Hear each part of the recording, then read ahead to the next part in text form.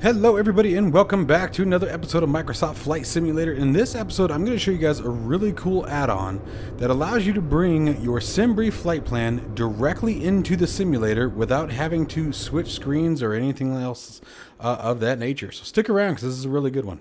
If you are interested in acquiring any of my Overkills tutorial guides or simply interested in supporting the channel, please consider joining me on Patreon. Patreon subscribers level tier 2 and above have access to all of my guides as well as any future guides that come along down the road. Patreon link can be found in the description below, and thank you to all of my current subscribers.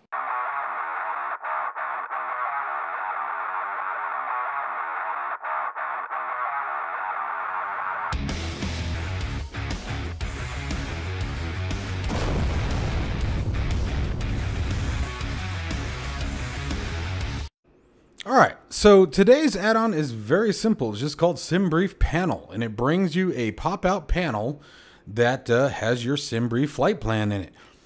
Now, this has a ton of different applications for it no matter how you're doing this, and we're going to walk through a real brief demonstration of it. Nothing too crazy. I'm not even going to start the aircraft. This is going to be a really short video like I said, guys.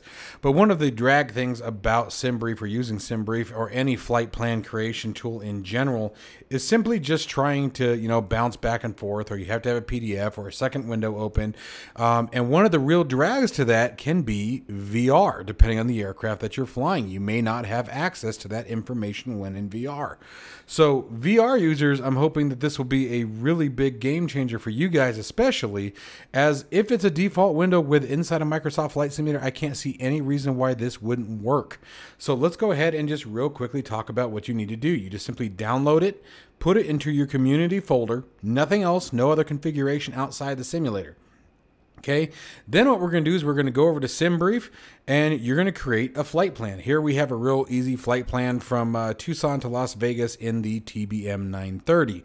Now, normally I would come up here and print the PDF just because it makes things a little bit easier to read. However, we're going to change things up here a little bit. We're not going to go that route.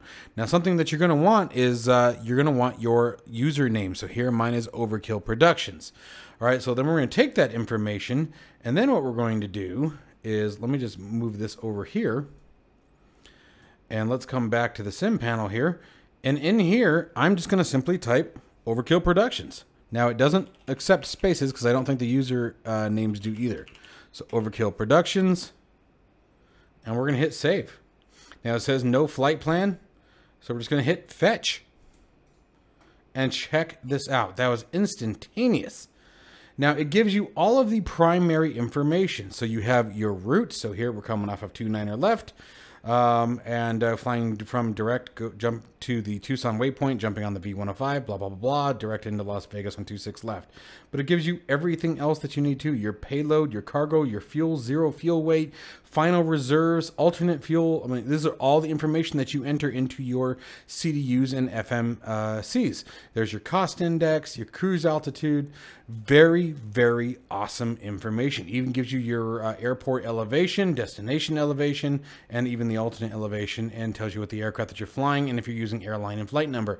So really, really awesome. Now, one of the cool things that I do want to remind you guys, especially as we're all starting to more and more frequently use other monitors, new screens. I did that one a while back about the touch screens.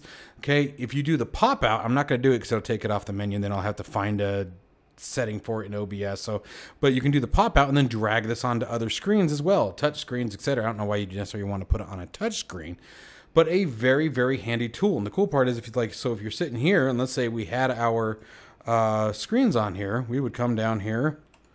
Let's move forward. And if I was programming my FMC, damn it, there we go. I could simply just have all my information here and be clicking away and having it all right there at the ready. And we get down to the flight plan, all of your procedural information is going to be there. Really, really slick tool, very simple and very, very beneficial. This is actually, and I don't want to take away from any of the major developers and their FMCs and their fly pads and things like that. Like, but this is even more advantageous than the EFBs, because the EFBs you still have to bounce from screen to screen. You know, I would have to look over to the left, then look back to the right, etc. Where this, you can have it right next to you as you're typing away without ever having to leave it. So much like you would have it on a clipboard in real life. You know, you'd probably have it right there next to you and be able to just get going.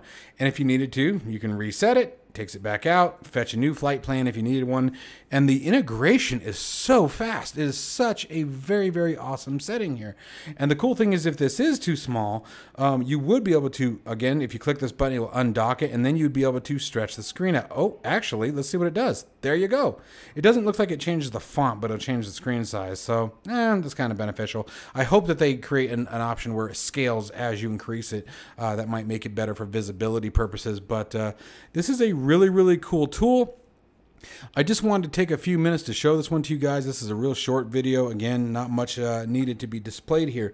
But I wanted to make sure you guys are aware of this because we have so many different aircraft where this kind of entry is required. And Simbrief is so heavily used that I figured this would be a good one to show off to you guys. So again, link to this download down in the description below. Unzip it, put it into your community folder, log in, go to settings if you don't already, type in your username, hit save, go to plan, select fetch, and as long as you have already hit generate flight plan, I know I left that on the screen, so let's bring this back over here actually. As long as you already hit generate flight plan, which would be up here, and you're at this screen at least, the add-on will be able to retrieve it, so just keep that in mind. But this is really slick. Very, very well done. I'm very impressed with this stuff. I love seeing these kind of add-ons. I'm actually surprised it took this long to get something like this, but fantastic work to the developer. This is a much, much needed add-on. As always, guys, stay safe and healthy, and I will see you all in the next one.